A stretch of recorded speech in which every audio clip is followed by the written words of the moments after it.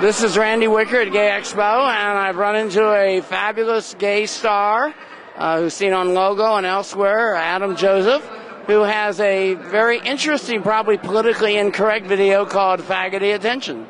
That's right.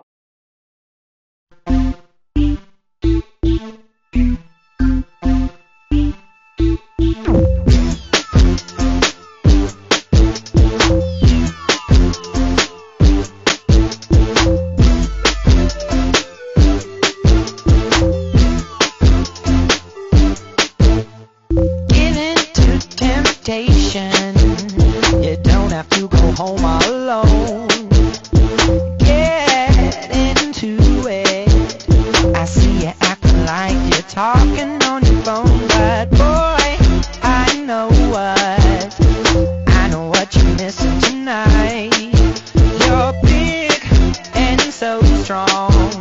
You need a little brother to boss around and play fight. Controversy to stir it up, I guess.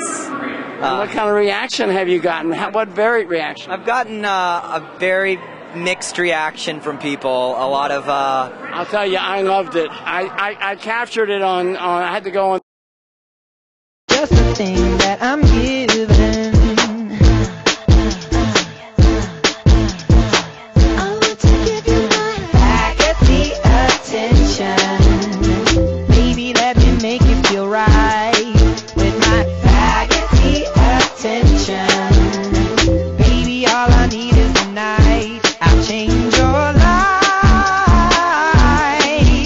And I won't ask, won't tell. Promise you won't go to hell tonight. We'll go back to Brooklyn, get it cooking. Don't you worry, no one's looking.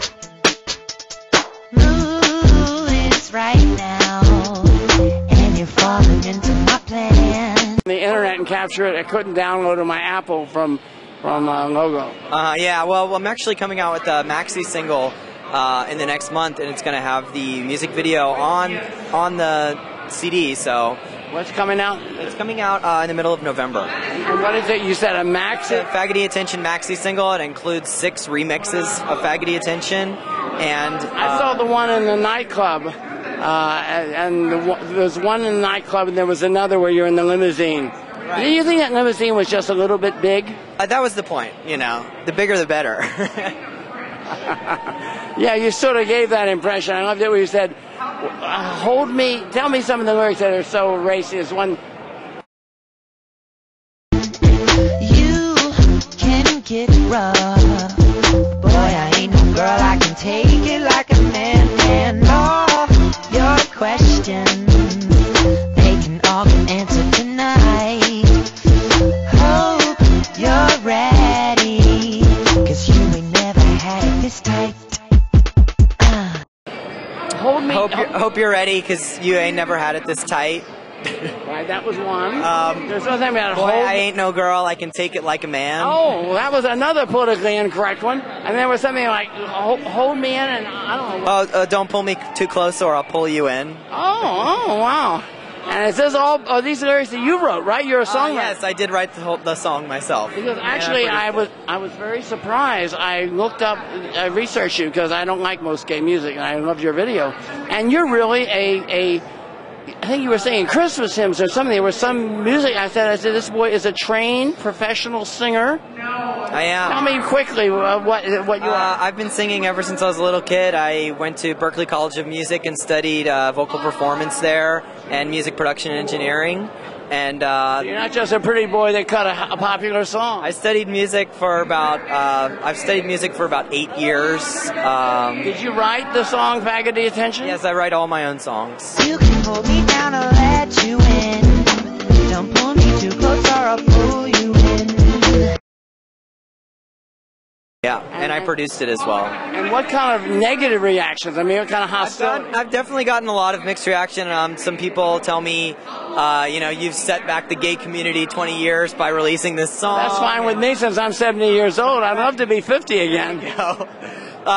And, people just some people find the word faggot or faggoty really offensive, but You know, it's funny. I don't want to, but I personally very much dislike queer because that was a hurtful term when I was a kid. And now, some people say, "Oh, I'd punch someone who called me a faggot." The guy that said that in one of the groups I'm in, he came up to me on a street corner, and I turned to my friend. I said, "Who's this faggot?" Yeah. He didn't punch me. He was just saying hello.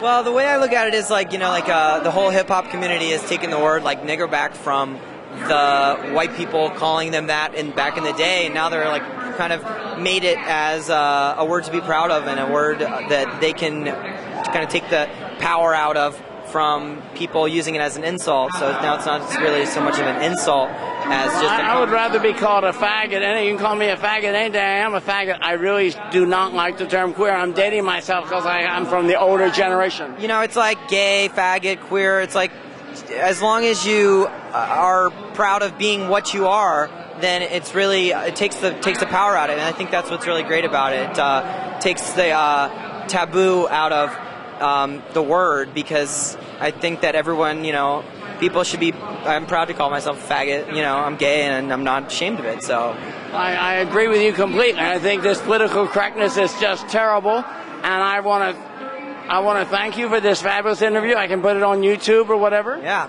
thank you. I look forward to doing that, and thank you. Good luck in your career. You're really a talented, beautiful young man. I just wish I was young enough to hit on you and have a chance.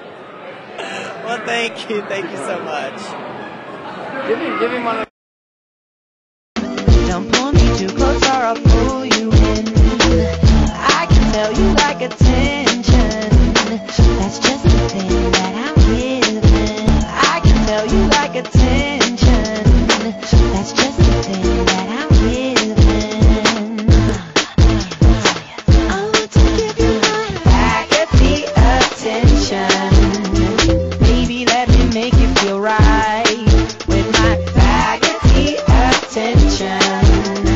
Baby, all I need is a night.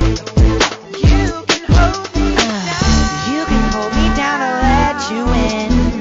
Don't pull me too close or I'll pull you in. I can tell you like attention. That's just the thing that